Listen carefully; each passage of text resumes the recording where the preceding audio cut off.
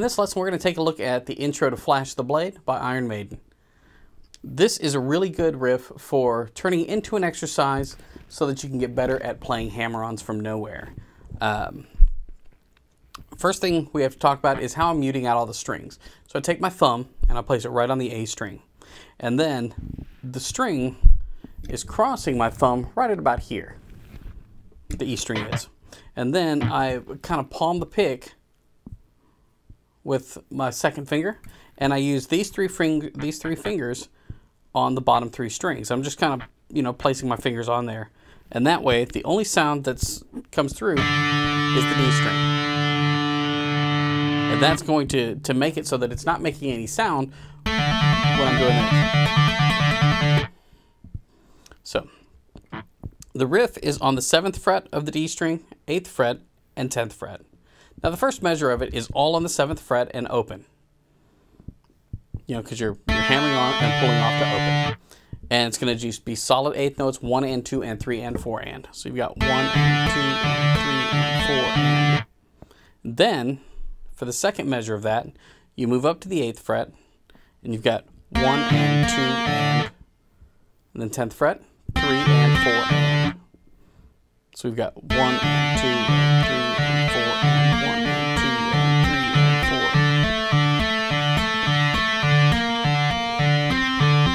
4. Now, there's two different fingerings that you can use.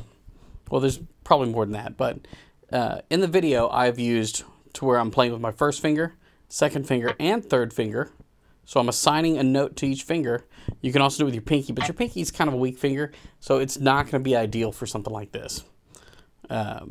And then I've also played it where I'm using only my second finger.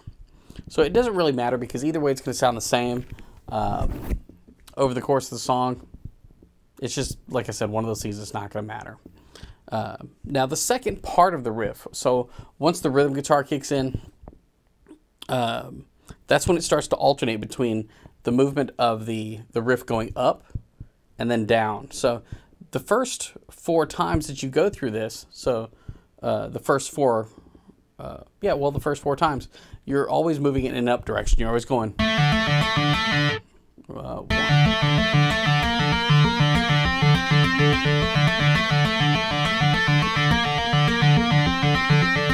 So it's always moving, moving up. The second time through the riff, then you go up, then you come down. So when you come down, you're coming down to the 5th fret of the D string. So you've got 1 and 2 and 3 and 4 and 1 and 2 and 3 and 4 and 1 and 2 and 3 and 4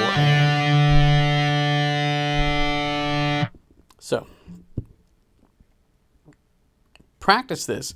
First thing I would do is take that first measure of just those 8th notes on the 7th fret and just get to where you can make those notes nice and solid, and practice it with all your fingers, even your pinky.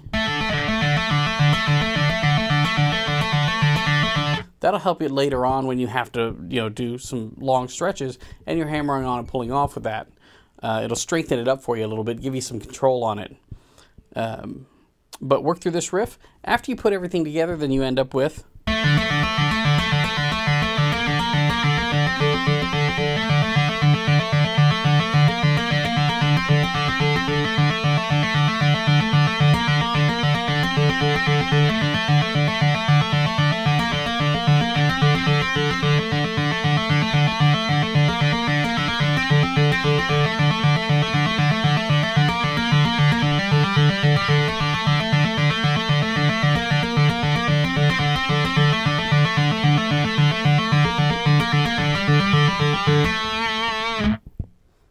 Hopefully it helps you out, and I'll see you next time.